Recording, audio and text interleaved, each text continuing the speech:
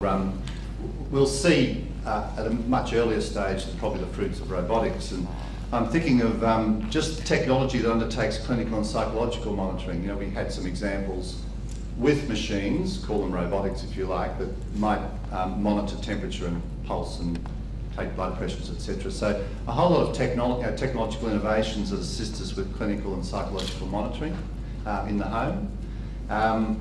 Intelligent IT systems that lead to care interventions, and they will possibly start to become more on a global scale.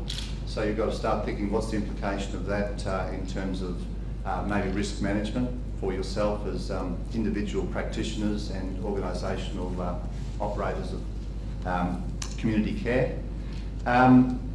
Cost-cutting technologies. I think someone asked me during the afternoon tea break what sort of ethical issues does this arise or arises from this discussion, and I think there's quite a lot. I'll raise some, but Tim certainly began that discussion with ethics committees and the role of ethics committees, and looking at some of the early research undertakings in respect of technological innovations and what role they play on behalf of the community. I'm more interested in cost-cutting technologies in the area of reprocessing. There's starting to be a lot of companies now that are putting reprocessed items on the market, and I'm going to raise very shortly some of the issues that I put under don't separate families and money, family members and money. And so me with my lawyer hat on, unfortunately, you know, as idealistic as I am, I'm very cynical at what money does to families. And so when you're talking about people in the community, particularly where the level of dementia is increasing, we have to be very careful about how we risk manage decision-making processes and being a part of those decision-making processes. There could be all sorts of irrational reasons why decisions are arrived at, and you might be caught up in that in terms of that process of what I'd call informed consent. And there isn't any other form of consent except informed consent, so it's a bit of a it's a tautology to talk about consent in any other way unless it was informed. And then finally, we didn't mention at all today anything to do with gene technologies. I think certainly probably it's still 10 years away, almost like robotics, where the implication of gene technology innovations in healthcare in general, but certainly community care with seniors, will start to really show a difference. So gene technologies that prevent or treat conditions, and again, from my perspective, I'm more interested in just reminding us all about what implications that has for the informed consent process, particularly in that growing or the burgeoning issue of more dementia in the community.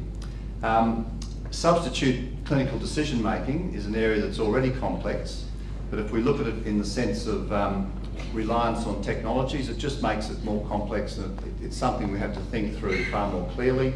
I always use hopefully a simple analogy of green, orange and red lights, and certainly from my perspective all of this is an orange light area, so it's something that practitioners and owners and operators of community care need to be very careful about how they go about developing their protocols and policies by which they allow decisions to be made by family members, and how you accept that and what evidence you've got for that.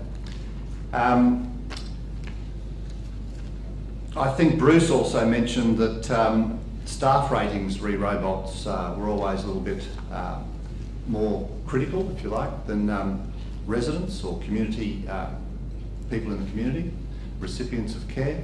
And I think that's important in terms of understanding what that might mean for you as employers.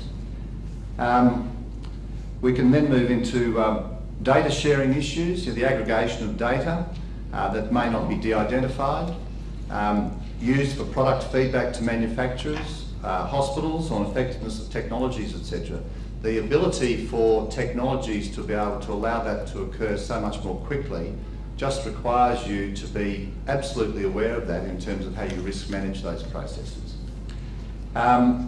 Again, I think it was Tim who raised the issue of the GPS watch and privacy issues, treatment regimes and technology choices. So here's something as simple as a GPS watch, very good objectives in terms of trying to monitor a person within a particular acceptable and appropriate boundary that they've even consented to be monitored within that area. And yet Tim mentioned that part of that process was a listening in opportunity, and so it just highlights again some of the issues that would have to definitely be thought through in respect of appropriate consent processes. Although it's an issue that comes up ethically and the insurers tell us it's not a big problem, I'm still a little bit sceptical, but some of the implications of gene technologies and what that means for insurance, I don't think have been thought through clearly yet. So I think that's something that we need to be thinking about as a part of all of these innovations.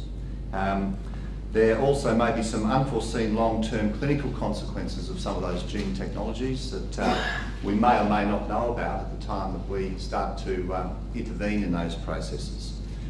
Infection control was mentioned today, just something as simple as our lovely little seal over there, or everyone hugging the robot. It might seem pretty mundane and pedestrian, but in terms of, with my lawyer hat on, trying to look after you, that's something that's probably going to cause you more problems on a day-to-day basis than some of the more complex ones that I'm talking about. And finally, and the other one that I'm not pleased about, but fortunately I'm on the risk management and commercial and corporate side, but some of my colleagues who spend all their time in litigation, I think you need to be reminded that both plaintiff litigation and class actions are increasing, and particularly as this particular pool becomes more of interest to plaintiff litigators, you will find that they will watch this space with an interest and a vengeance. So, and particularly now there's listed companies that will fund class actions. So you just need to be aware that although at the moment, and I'm not being cynical, but we may see mistakes, just general clinical negligence mistakes by some of our employees in the community and in residential care, that may pass under the radar of lawyers and coroners at this point of time. As this market becomes more of interest to plaintiff lawyers in particular, you're just going to have to be very, very careful from a risk management perspective. And just on the broad area of negligence and innovative technology, I think we've just got to, and it's you as a recipient, so on one level the manufacturer and distributor would be the first port of call, but in terms of you as an acquirer of technology to assist you delivering services to consumers, I think you need to be a little bit comfortable yourself at what the level of evidence has been in terms of how those technologies have been put on the market and what they claim they do. Again, sorry Tim to keep referring to you, but you mentioned, and again I think it's because of your particular cohort with dementia-specific orientations. Technology where there's a lot of false positives and negatives that creates all sorts of issues for the marketplace, and technologies that fail. I think it was Bruce that mentioned that Charlie went crazy for the first half of one of your phases, and I didn't say that.